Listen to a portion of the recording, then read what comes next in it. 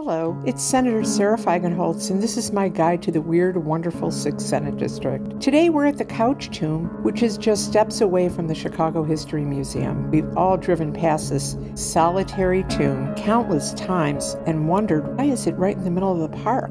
Today, we're going to solve that mystery. The Couch Crypt is all that remains of Lincoln Park's old city cemetery. Although many bodies were exhumed from this site, some say there are still 150 people buried under this park. The tomb is made of 50 tons of Indiana limestone, which has worn away to reveal all these creepy little fossil impressions. The tomb's namesake, Ira Couch, owned the Tremont Hotel. Legend has it that even Abraham Lincoln and John Wilkes Booth both had been guests at the hotel. Couch died in Cuba in 1857, and his body was sent back to Chicago. We're not even sure that Couch is in the tomb. We've been working with Willa Lang from the Chicago Parks Foundation. She's been working on preserving the Couch tomb. Her team even tried to open the tomb, and all they found was a door behind another door, and there was no key in sight. Legend has it that if you go to the tomb at midnight and you say, "The graves belong to the dead,